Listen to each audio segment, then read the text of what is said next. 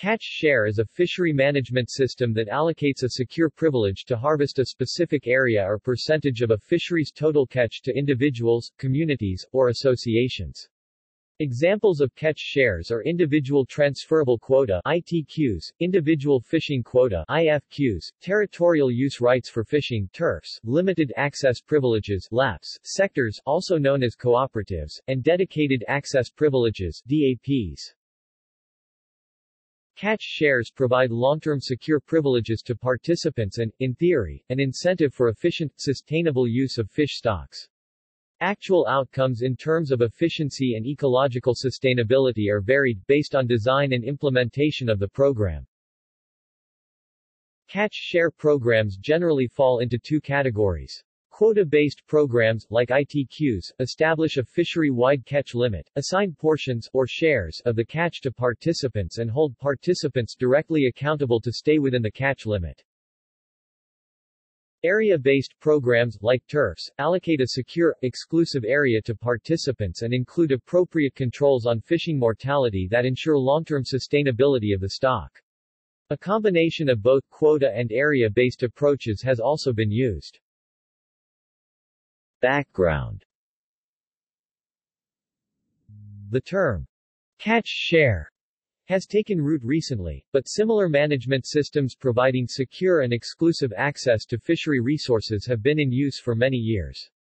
Community-based management in Japan's near-shore fisheries dates back to feudal times, and modern individually allocated catch share programs were first implemented by the state of Wisconsin in the early 1970s for important fish stocks in the Great Lakes. Also, Iceland and the Netherlands implemented catch shares for important stocks in the late 1970s. The use of catch share programs worldwide has been expanding since the earliest implementations in the 1970s. Some countries, such as Iceland, New Zealand, and Australia, have made catch share programs the default management system. The United States has implemented the vast majority of its catch share programs in the 21st century. In 2010, catch shares were implemented in the United States Northeast multi-species fishery and in the United States Atlantic sea scallop fishery. In 2011, a catch share program was implemented in the Pacific Coast groundfish limited entry trawl fishery, which includes fishermen from the states of Washington, Oregon, and California. Worldwide, there are nearly 200 catch share programs, used in 40 countries, to manage a wide variety of marine and freshwater species including finfish, sharks and crustaceans. Catch shares are used in developing and industrialized nations, artisanal and industrial fleets, and in high and low-value fisheries. Theory. Fisheries have historically been treated as a common property resource. The dangers of managing fisheries as a common property resource were included in the development of modern theory of fishery economics, first introduced in 1954 by H. Scott Gordon.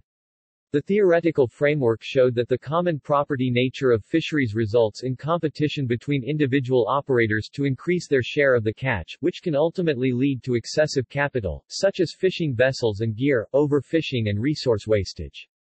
In common property fisheries, individual operators face an incentive to harvest as many fish as quickly as possible to preempt the activities by other operators. Catch shares have been proposed as a potential solution for the common property challenges found in many fisheries and have typically been implemented after a variety of other approaches have failed. Most commercial fisheries begin under open access conditions in which any fisherman is able to enter the fishery, put in effort, and catch fish. However, if fish biomass is no longer able to sustain the amount of fishing effort exerted in the fishery, populations begin to decline, and fishing becomes less profitable.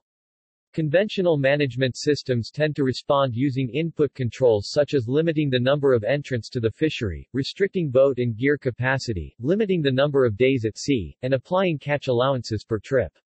However, studies show that the approaches are sometimes ineffective in controlling overall harvest, and managers often implement additional effort-based regulations, output controls, to set strict fishery catch limits.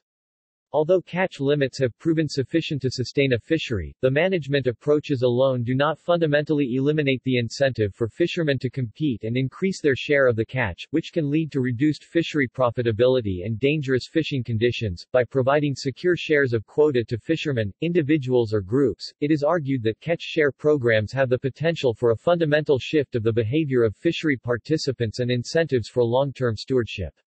For example, with quota-based catch shares, the value of the share is directly tied to the landing's value of the fishery, which may increase if the health of the fishery improves. Many catch share programs allow for voluntary trading, a process that allows operators to purchase shares, temporarily or permanently, from those willing to sell or lease shares. Transfers are considered an important component of catch shares because they can promote the most economically efficient use of the resource.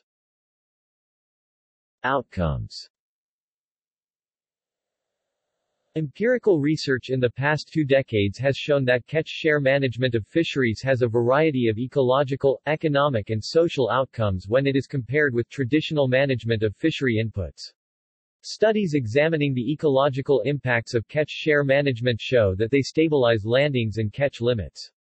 Additional research has also shown reduced discards in catch share fisheries. However, when they are compared to fisheries managed under conventional catch limits, recent studies have demonstrated that catch share offer no advantages to the long-term sustainability of a fishery and may exacerbate localized fishery depletion. The economic impacts of catch shares are well documented and vary on the program design and fishery goals. Catch share programs has been shown to stop the race for fish that is often experienced in traditionally managed fisheries. With improved certainty, catch shares have also extended season lengths by providing operators with a longer time period to harvest and the ability to coordinate fishing trips based on market conditions. Empirical evidence has shown that fisheries become more profitable, as the costs of fishing are reduced, and dockside prices for products increase. Many catch share programs are designed to reduce overcapitalization and active fishing vessels, for a transition from many temporary fishing jobs to fewer but more stable full-time jobs. Criticism. Changes resulting from a transition to catch shares often improve the economics of the active participants in the fishery, but in some cases, they are considered undesirable from a community or welfare economics perspective. In specific programs, critiques largely focus on trade-offs, which commonly involve changes in fleet capacity, employment, and aggregation of shares in the fishery. Reduction in fleet capacity is frequently cited as a negative outcome of catch shares, but such a reduction may be listed as explicit fishery goal. Catch share fisheries can result in greater capitalization of the fishing fleet when the capital required to purchase shares is included. At the same time, catch share programs may experience a change in the structure of employment, transforming from many part-time jobs, paid as a share of landing's value, to fewer full-time positions paid by wages. As a result of capacity reduction and employment shifts, programs can result in a reduction in the number of fishery participants. For example, the Bering Sea Crab Catch Share Program in the United States experienced a significant reduction in the number of participants and part-time jobs and is currently operated by fewer full-time positions. Although fishing jobs are longer because of the lengthening of the fishing season, the percentage of total landings value that is paid to employees in this fishery has decreased substantially. As a result, it is argued that the trade-offs associated with certain catch share programs include increased unemployment, economic contraction of coastal communities, and economic losses to businesses and communities that rely on the fishing fleet. Although a number of catch share programs do include financing options for small businesses and new entrants, some fishing communities, academics, journalists, and non-profit organizations have claimed that catch shares serve as a mechanism for the consolidation of fishing rights, often by corporations with better financing capacity than independent fishermen. New institutions are being developed to improve communities' access to shares, allow new entrants into the fishery, and/or keep quota within the community. They include the development and use of permit banks, community license banks and community fishing associations. Programs. Design features, including concentration caps, owner onboard regulations, and trading restrictions, can be used to help alleviate potential unwanted social outcomes.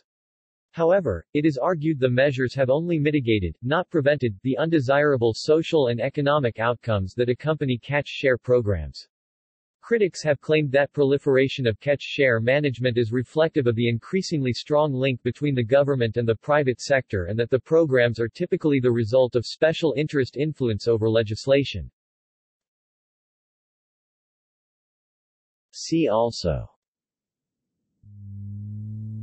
List of harvested aquatic animals by weight. References. Further reading